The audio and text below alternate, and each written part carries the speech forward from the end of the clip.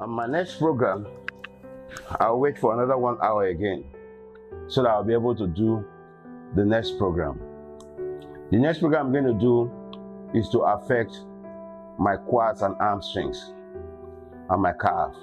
And that program is called squats. That is a squatting program. All I need to do is to move my chair again and remain here. My legs, my toes will be facing front.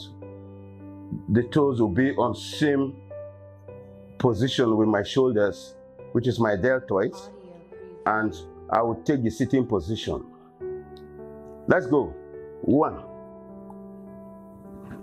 2, come down. 3, go. 4, let's go. 5, let's go. 6, let's go. 7, let's go. 8, let's go. 9, let's go. 10, let's go. 1, let's go. 2, let's go. 3, let's go. 4, let's go. 5.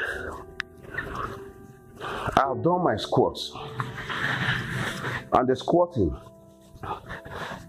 is one thing that helps the body because 70% of the muscle that flows or blood that flows within the network of the quads and hamstrings.